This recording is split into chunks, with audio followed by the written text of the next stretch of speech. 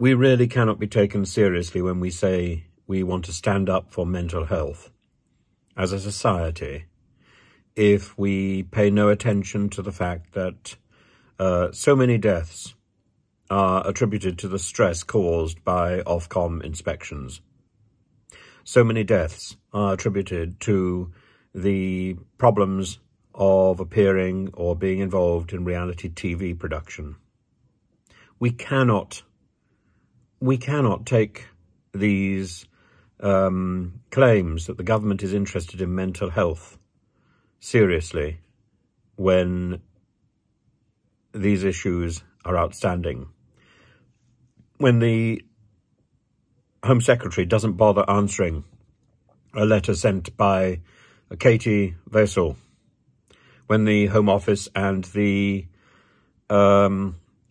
Secretaries of State, the various Secretaries of State for Digital Culture, Media and Sport don't bother answering letters from me, when letters aren't answered when directed to the various Secretaries of State who represented the Department of Education. It's not that the government doesn't know about these deaths and the fact that the systems put in place, Ofsted, Ofcom, are not doing their job. If anything, they're compounding the problem. No, the government knows very well. So all this talk about a concern for mental health is rhetoric, is just words. Just words.